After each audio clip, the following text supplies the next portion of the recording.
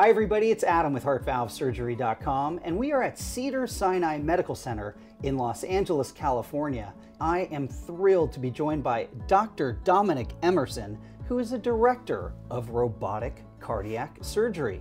Dr. Emerson, it is great to see you again, and thanks for being with me today. Happy to be here. Yeah, so we're at Cedars, and we have a special opportunity with you to answer some patient questions. Sure. And this one came in from Boheme off of YouTube, and he asks, what kind of cardiac anesthesia is used during heart valve surgery?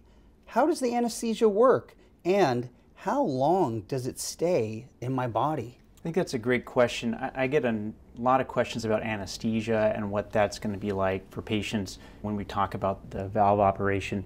And I think the most important thing to remind patients is that it's total anesthesia. So any heart valve surgery you're going to have, you're completely under for that. There's an anesthesiology team that manages that. We work with a very small subgroup of anesthesiologists, which is the cardiac anesthesiologists. And they are a group of individuals that go through extra training. So they're regular anesthesiologists and they do extra training for cardiac anesthesia. And that lets them to have the ability to really specifically focus on our kind of patient population.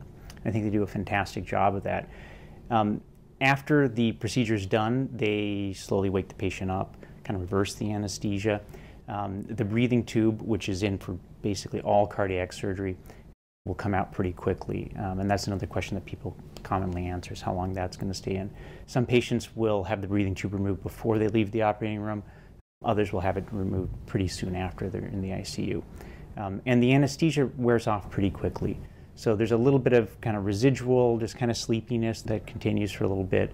But for most patients, they're awake pretty quickly. Great. Well, Boheme, I hope that helped you. I know it helped me learn a whole lot more about cardiac anesthesia.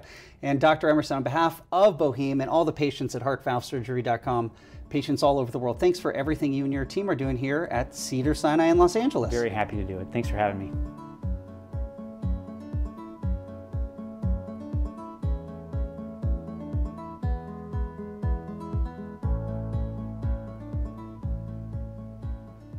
Hi everybody, it's Adam. I hope you enjoyed that video.